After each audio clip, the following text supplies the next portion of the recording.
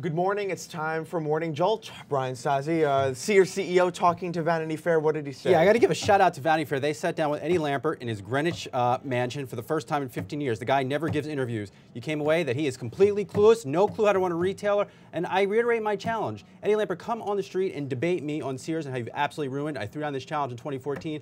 Guy's a horrible CEO, needs to be held accountable. So what's going to happen to Sears this year, in your view? I think this is going to be their last holiday season. They've already voiced that they may not continue as a going concern, and you get the feeling from Lampert he is completely detached from reality. He runs the company from Florida, from his home in Florida, and his Greenwich mansion. All right, let's talk about the markets. What did you think of the sell-off we had in the final days of last week? Yeah, don't be so quick that think that the selling is over. I think people are liquidating speculative positions, and that may continue. You're seeing a widening in the TED spread. Look out. All right, and then Facebook, a better week this week, in your view? I don't know. What do you think?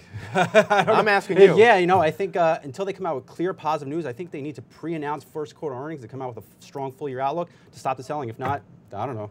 All right, we'll see what happens. All right, and you can sign up for Morning Jolt at thestreet.com.